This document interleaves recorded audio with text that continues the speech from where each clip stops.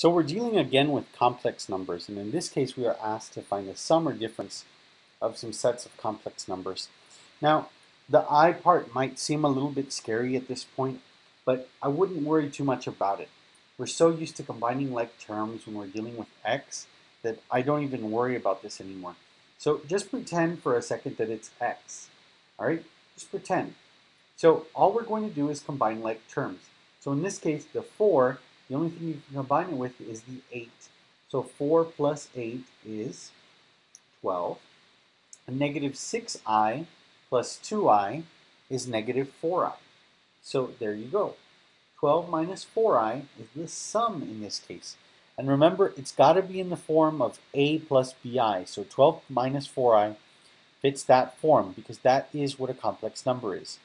If you type your answer anywhere in online on a maybe homework website or something like that, if you type it in the other way around, it may not mark it correct. So just be careful when you're keying something like that in.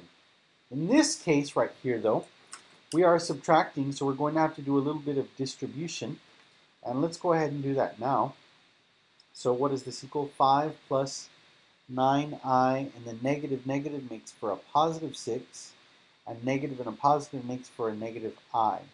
So now we're safe and we can combine like terms.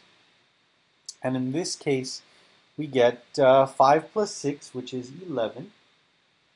And then 9i minus I gives us, so 9 minus 1 is a positive 8i. And so this right here is the difference of this set of complex numbers.